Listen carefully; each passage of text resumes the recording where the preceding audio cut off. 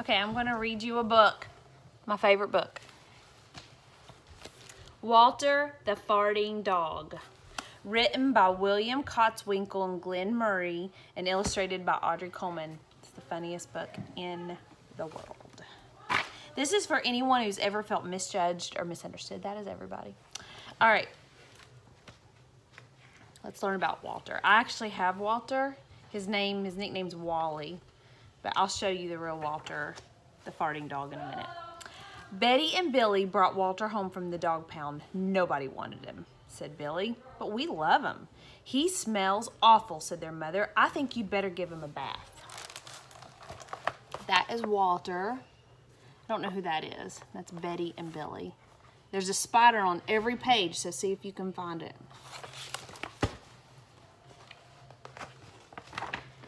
Mother walked in and said, he smells awful. And that's when they got the first clue, the telltale bubbles in the water. You know what that means. He probably's just a little nervous, said Mother hopefully. His stomach must be upset.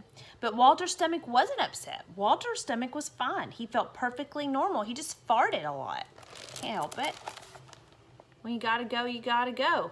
See if you can find the spider. I don't even see the spider on that one. Oh, I found it. See if you can find it. Not gonna say where. He did it when he bathed. He did it when he played with Betty and Billy. He did it when he walked around the house. He did it in the dining room. He did it in the kitchen, and he did it in his sleep. He just did it a lot. See?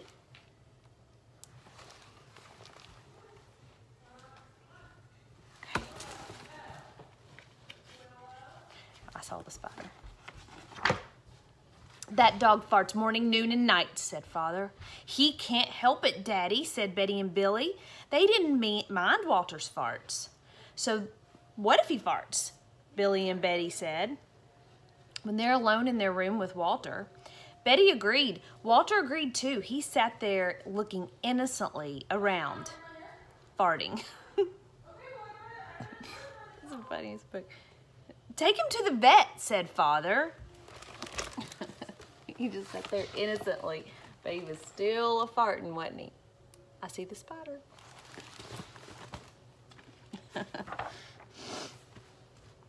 Farting, said the vet, or rectal flatulence, as we say in the medical profession, as prescribed. And he prescribed a change in diet. Oh dear, I wouldn't want to be that vet. Ooh. They gave Walter every kind of dog food. He farted. They tried him on cat food. They tried him on hot dogs, hamburgers, lettuce, tomatoes. They gave him fried chicken. They gave him rabbit food. They gave him vegetarian. No matter what that dog eats, it turns into farts, roared Father. Father's getting pretty mad. Oh, I didn't show you the picture. See? He tried every type of food. Everything. You know, those vegetables, that just makes you go more. And cat food? No. Walter got the blame for everybody else's farts, too. If Uncle Irv let one slip, he just went and stood near Walter. Then all he had to say was, Walter! And everyone would just look at poor Walter. Our poor Wally, that happens to him a lot, too. Everybody blames everything on him. See? He didn't even do it that time. It's not good to blame your poops on someone else. He has to go back to the pound, said Father. No, Daddy, please, begged Betty and Billy. Don't send Walter away. He goes tomorrow, said Father. They pleaded. Walter farted. It's such a funny book.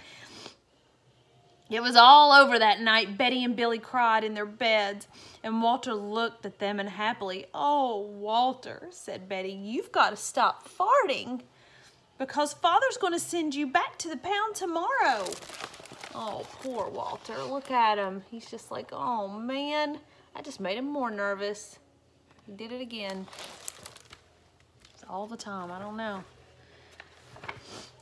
Walter knew how serious the situation was. He'd never see Betty and Billy again. He resolved to hold his farts forever. You ever tried to do that? It doesn't work. When Betty and Billy fell asleep, he walked down to the kitchen to see if there was anything around to eat, and he managed to open the cupboard door with his nose and found a 25-pound bag of low fart dog biscuits. Low That's so stupid. Low fart dog biscuits. I've never seen those. We should buy those. The vet had prescribed for him, which made him fart more. Even though he knew they made him fart more, he couldn't resist. He ate the entire bag. Very tasty, said Walter to himself. Look at him being a good dog, trying his best. You know, this reminds me of Jeff. Okay. And then he went and lay down on the sofa. A gigantic gas bubble began to build up inside of him. Huge. This is going to be trouble, he said to himself nervously. He was afraid of what might happen if he let it go. He thought maybe the house would explode. That's pretty big. So he kept it in. It wasn't easy. In fact, it was torture. But he had resolved never to fart again, ever. His future depended on it. As he lay there with his tail wrapped tightly between his legs, he heard a noise in the window. Look at poor Walter. Look how big he's getting. It's all gas.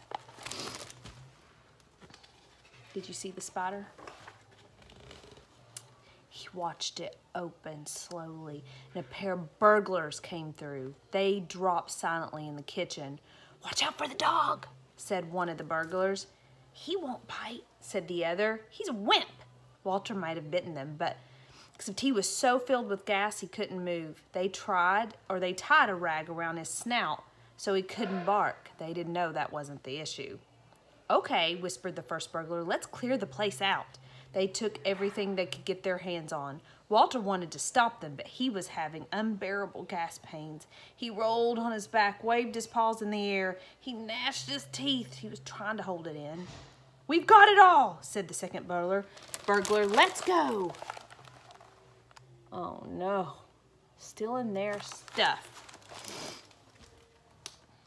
And Walter, oh, I licked my fingers, don't do that, Corona. That's when Walter let it fly. It was the worst fart of his life. It made a tremendous noise and shot him across the room. That's big. Never seen that happen. A hideous cloud filled the air. The burglars clutched their throats, unable to breathe. With tears in their eyes, they raced to the window. They tried to grab their bag with all their valuables in it, but their arms were too weak. "Let's get out of here." Ugh. See, he has that tied to his snout, but look what happened. Here, let me open that up so you can see. Look, it shot him across the room. It's pretty potent. It's a big one. They jumped out the window and ran up the block, choking and gasping for air. Still blinded by Walter's attack, they stepped into the headlights of an approaching police car. "Hold it right there," said the policeman. Look at that. See the spider? Walter saved the day. Oh, don't do that. When Father and Mother came down in the morning, they found the open window and they saw the bag with all the valuables in it. And Walter was sitting beside it, and he still had the rag tied around his little poor snout. You have to say he looked heroic. "He saved the silverware," said Mother.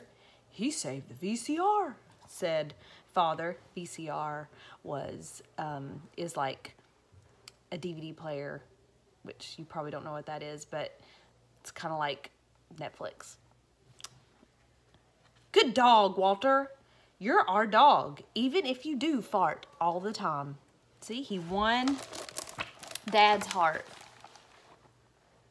See, you see the spider? Two spiders now.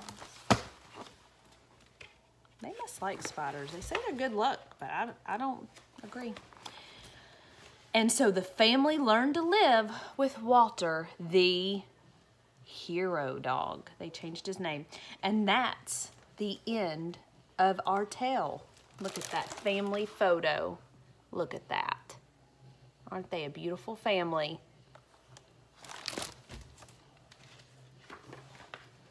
Look, they even made Walter's Wonder Park. It's 100% natural gas powered. Natural gas. And there's the spider. Okay, I'll send a picture of our farting dog, Walter, in real person here with us. Love you.